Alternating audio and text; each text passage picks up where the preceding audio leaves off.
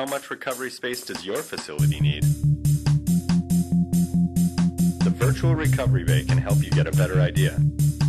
It lets you set the number of cases per day from major surgery, minor surgery, and surgical daycare,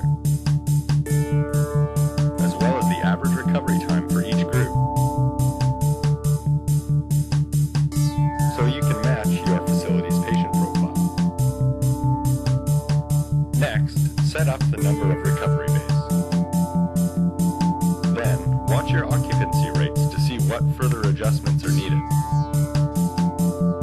And get instant feedback. Figuring out capacity requirements can be a balancing act.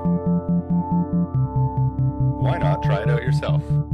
Download the model for free at www.analysisworks.com/simulation/healthcare.